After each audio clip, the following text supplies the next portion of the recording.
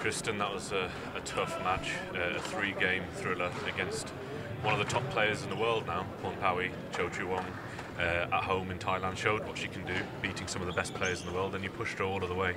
How do you feel after that match? Yeah, of course, I felt a little bit disappointed because it was really close in the end, but overall I'm pretty satisfied the level how I played, and I managed to keep that tempo, so I'm quite happy. Yeah, how were you able to do that? Last time we saw you, the Sala looks open. That's quite a while ago. How have you been able to train and keep your fitness up? Yeah, due to these difficult times, I'm happy that I can still train at home, and I have trained a lot, and it's good to see that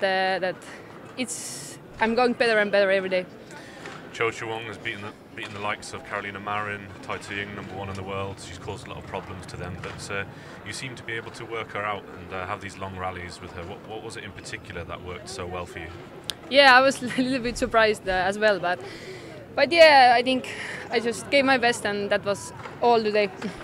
And lastly, of course, it's an important period now leading up to Olympics. What are you targeting in the coming months to secure those ranking points to make sure you're on that plane to Tokyo?